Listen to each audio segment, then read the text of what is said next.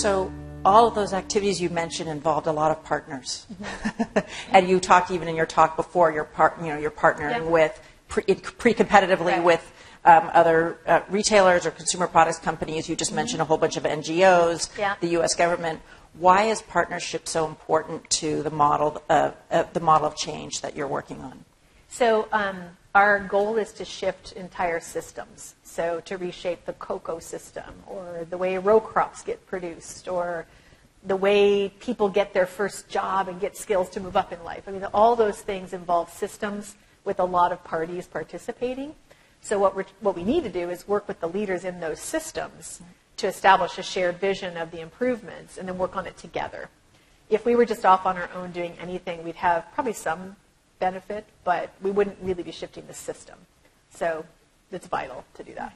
And how has it been challenging to find the partners to work with, or is this something that those other collaborators are embracing, or what have been the challenges in building those relationships? It really depends on the issue. So we're doing work right now in retail opportunity in the U.S.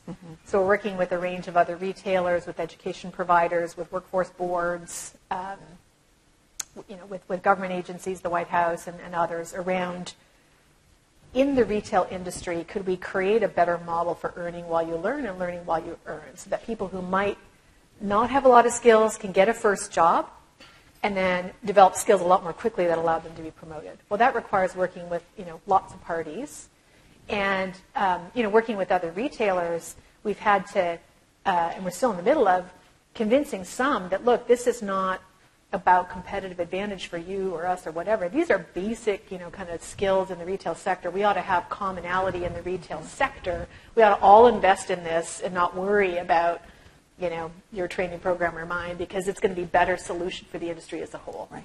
That's a conversation we have to have and kind of bring people along. Right. So it hasn't been like you've had to have those conversations. Oh yeah. To kind of my team spends most. That's what we do. We spend most of our time building partnerships and consortia and getting folks to work together in different ways. Right.